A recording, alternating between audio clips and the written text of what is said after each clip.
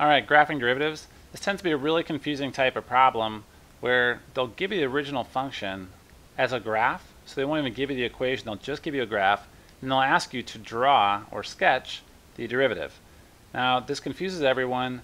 I often used to get lost in these myself. Even as I'm tutoring someone, and I've tutored this class a million times, it's still, there's something inherently really wacky about doing this, because you sort of figure, oh, if this is shooting up to the left, that means the bottom one should be shooting up to the left too, the derivative. Or if this one has a level spot, you're thinking you'll have a level spot in your derivative as well. But it turns out it's a little wackier than that. But it's going to turn out we have a really important, crucial first step that's going to save you most of the time. And that is making sure just find the level spots on the original graph. And then those are going to be the intercepts of your derivative. So don't worry if you didn't quite catch that just now. We're about to get a bunch of practice with this. All right, so here's an example. We got our standard parabola. I love to use parabolas, and y equals x squared, because everyone knows what the graph looks like. So it's one of those things where you can kind of go through, see how the process works on something you know what it should look like, and that'll make you a little bit more confident when you go into the ones that you don't know what look like.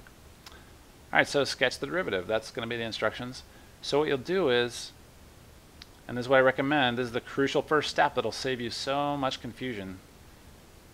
Wherever you have a maxima and minima in the original function, and even if you haven't seen that video yet, the one I just did, the previous video to this, mentions what they are and that the derivative is equal to 0, right? So like if you have a level spot, you can see the tangent line at a local minima, or at the valley, at that minimum value right there at the bottom of this crevasse or this valley, the slope is 0. So that means the derivative is equal to 0, right? But what does equal to 0 mean? It means literally f prime of that number, which is, and this looks like x equals 0, equals 0. Doesn't this look like a point though? If you plug in 0 and you get 0, that's the point 0, comma 0. So that's what I mean by maxima and minima are x-intercepts of the derivative. So whatever x value you see a level spot on the original curve, you're going to go down and just put an x-intercept of the derivative right there. At that point, that's the only x-intercept of the curve, so the only question is, what happens next?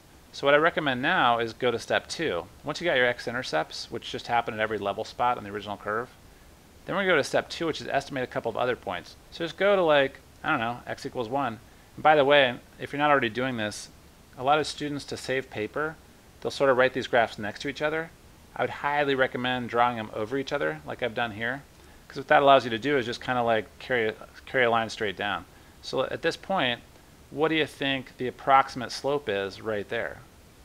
Well, it's up to the right, which means it's a positive number. So it doesn't matter if it's positive 1, 2, or 3, or whatever. Point is that f prime of whatever this number is a positive number. It's like 2 or 3. So that means it's, when I go to that same number on the graph below, I'm up here somewhere. I'm not down here. I'm up here because if the slope is positive here, that means my f prime graph has to be above the x-axis. The y values have to be positive, because f prime is really, we're talking about the y values here. So if the slope is positive here, that means the y value of f prime has to be positive here. And then right here, again, this looks like, and this is another thing that always trips up students, this looks like, and I mean to me too, I also get tripped up by this looks like a positive slope. Like you would think that your derivative should be above, above the y-axis somewhere up here, because if you, as you go to the left, you're shooting off to positive infinity. So everyone, including myself, thinks of that as shooting off to positive infinity. It's a positive slope. But it turns out technically that's not what's going on.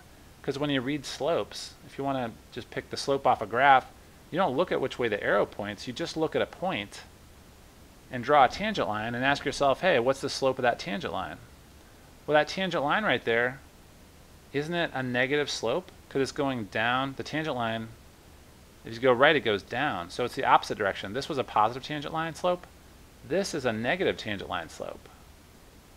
So that means that the derivative is actually negative over here. So if we go straight down from this point, I need to have a negative value. So now at this point, we just figured out, you know what, this goes up here, this goes down here. So I've got some points here. What sort of thing do I connect them with? Do I connect them with a line? Do I want a swoopy thing or what? Well, it turns out you can kind of get a guess here, because you know that anytime you look at a parabola, you know the original function had an x squared in it, right? Because that's how you get parabolas. This one happens to be y equals x squared, But a parabola anywhere on the xy plane is going to have an x squared in it, which means the derivative is going to have an x in it. X with no powers, just x to the first power. And what does an x to the first power always graph like? Well, it's a line, right? So that means that once you've picked out a few points here to color in, you've got to connect them with a line, because you know the derivative of a parabola is always going to be a straight line. So that's how we get this graph of the derivative. We don't have to know the exact slope because they didn't give us the exact formula. It would be, the only way you're going to get this thing wrong is if you drew a horizontal line, or you drew, it would also be incorrect if you drew an angled line that had a y-intercept of 4 or something, because the derivative at 0 is not 4, it is 0, because that's where our level spot is. Alright, so connecting the dots, you just want to make an estimate of the shape based on what the original thing looks like. Alright, so let's look at this one. We know this is something like y equals x cubed. We don't know exactly, because it might have a 2 in front of it or something, but the point is that this is pretty much a cubic. But so that's our guess, but let's just use the sketching technique I told you and see if it works out. So step number 1 was look for level spots. And it looks like this has a level spot right there, once again at the origin. So that means that since I have a level spot at x equals 0, that means that that's an x-intercept of the derivative, because this is f prime, remember. Alright, so then we just need to pick off some points. So as you go off to the right here, would you say the slope is getting more positive or more negative? As you start from the origin and move outwards, aren't we getting steeper and steeper up to the right? So that means the slope is becoming more and more positive. So the slope is headed in this direction. So the derivative is getting more and more positive, like bigger and bigger positive numbers, as we go this way along the x-axis. But then to the left of the origin, like over here, don't we have negative slopes? Or no, actually positive slopes. I'm sorry. See, I just got burned. The same sort of logic I told you to avoid in the last slide, I just got burned by. This to me looks like it's pointing off to negative infinity.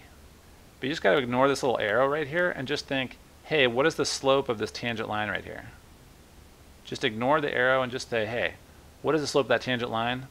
If you're not sure, you could do rise over run, pick a couple of points, find the actual slope. But because it's sloping in this direction, it's going up to the right, this is a positive slope, which means that over here, the slope is also positive. So basically, there's no point you could point to on this entire original function that doesn't have a positive slope. The slope is always positive. So f prime is always positive, except for one point at 0. So I found out that it has the f prime is equal to 0 because that's where my level spot is, but then everywhere else it's positive. And the only way to get this with a smooth thing is just kind of do like this, right? A parabola. And of course, that actually makes a lot of sense, because if the original function was really x cubed, then what's the derivative of x cubed? It's 3x squared. But the point is there's an x squared in there, which means we're looking at a parabola. So again, this is one of those things where, is it a tall, skinny parabola like this? Or is it a wider one like I just drew? It doesn't really matter. As long as you draw a parabola with the x-intercept at the origin, you'll get full credit. All right, polynomial. Ooh, this one's going to be a little bit dicier because more's going on, but let's just do our usual thing. So first step, always look for level spots, so maxes and mins. Looks like on the original function, slope equals 0 right here, so I'm just going to go straight down and draw an x-intercept right there. And then also has another slope equal to 0 at this maximum right here, so I'm just going to go down there, and there we go. All right, so I've got two x-intercepts out of the deal. Now I just need to look at this thing and say to myself, obviously the slope is not 0 between these two zeros. It's either going to go up like this, or it's going to go down like this. Which one is it, though? I need to pick one of these. Well, it looks like the slope is actually positive, because if I look between these two zeros, between this point and this point, the slope is positive, because we're kind of start level, then we go uphill for a while, which is a positive slope, and then we get back to 0 again. So that means that the slope is positive between these two x-intercepts. So I can just draw something like that. Maybe it's taller, maybe it's shorter. Doesn't matter. Point is I have a little kind of like hill between those two intercepts. And then if you look at this section of the graph, to the left of that first minima, what are all my slopes along here? Well, they're all negative. They're either very negative or a little bit less negative or a little bit less negative and all, getting towards 0. So the point is that all throughout this region of the graph, from x equals this to the left, all in this area the derivative should be negative because the slope is negative. So that means I need this thing to be down below the x-axis. I need my y's, my y values of f prime, to be in negative territory, negative y territory, in order to have a negative slope on the original. So that's how I got that. And then if you have your thinking caps on, you're probably like, maybe this is a parabola again. And you'd be right, this is probably a cubic. It's not just, in our last one we had x cubed, which gives you that sort of that disco thing. But if you have x cubed plus 2x squared or something and throw in some x squared and some x's in the mix, that's how we get this double kind of swoop deal. And that makes sense because if you look at this right-hand region to the right of that intercept, these are all negative slopes, which means it makes sense that this graph down here is below the x-axis in negative f prime territory, negative y territory. All right, I know these are really confusing, and hopefully I'm clearing up the confusion a little bit. What you kind of have to do is just practice a ton and then compare your answers to the back, and then watch this video again. You might have to watch this video a couple of times, do some practice, watch it again to kind of get the feel for this, because this really is, it's so tricky. I've tutored students, intelligent students who are doing pretty well in calculus. I could spend an hour with somebody, one night on just this topic before a quiz, and then we have to spend another hour on it the day before the final, or the day before the actual test on it, because it's just that confusing. For some reason, it's so counterintuitive.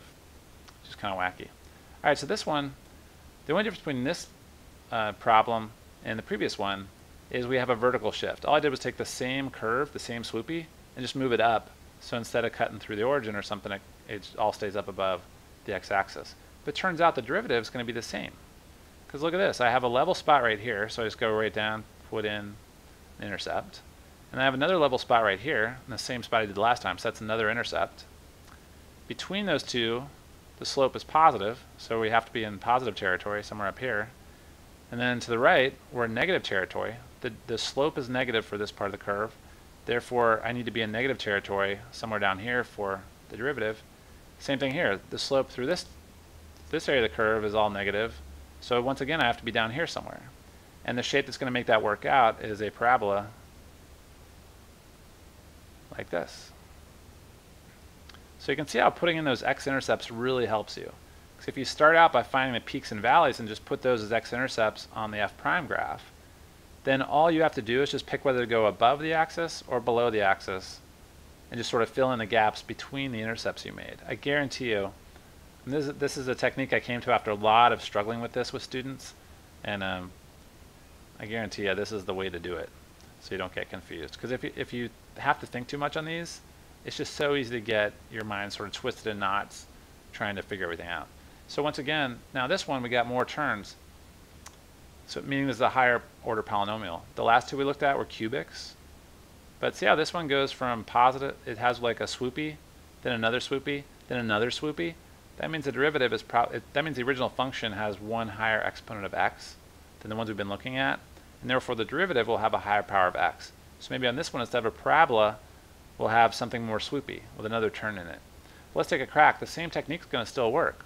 All you do is you go to any minimums, so like this one right here, just whatever x value that is, go right down, put a dot on the x-axis of the derivative. Here's a max where the derivative should be 0 because we're at a level spot. So just go right down, drop that puppy on the x-axis, and our last level spot is right there. So just once again, go down, drop a dot on the x-axis of the derivative. All right, so at this point, because we have so many of these, it's getting kind of confusing. But what we're going to do is just work through it, and now that we have the dots, it's going to be pretty simple. So let's look at this first little section between these two first dots.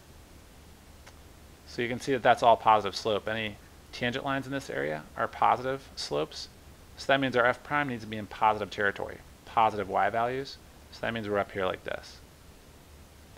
Then between the next two dots, these next two x-intercepts, this is all sledding downhill to the right. We go from not very negative to pretty negative to not that negative again. But the point is it's all negative. So it's all going to be down here somewhere. You know, should I have drawn that deeper or shallower? I don't know. Further down, further up, whatever, it doesn't really matter. All that matters is I have a couple x-intercepts here and I'm below the x-axis between them, and I made a nice smooth thing. If I put in a square corner or something, I might lose a point from a teacher, but we're working with polynomials here, so any kind of smooth curve is going to have a smooth derivative. And all right, so now that I've done the sections between intercepts, I could just have to fill in the final one. Now see, since I got these first two parts colored in here, doesn't it look like this is going to just shoot off like that? And this has to shoot down in order to sort of keep things smooth and flowy. And that's really what we're working with, but let's double check. Just now when I put this left-handed tail on here, I'm basically saying, hey, everywhere to the left of here, left of this x value, has a negative slope, because all my y values of every point along this arrow, all those y values are negative, which means I need to have a negative slope on the original. But sure enough, I do. These are all negative tangent lines. Every tangent line all along that section of the curve has negative slopes. So this works out.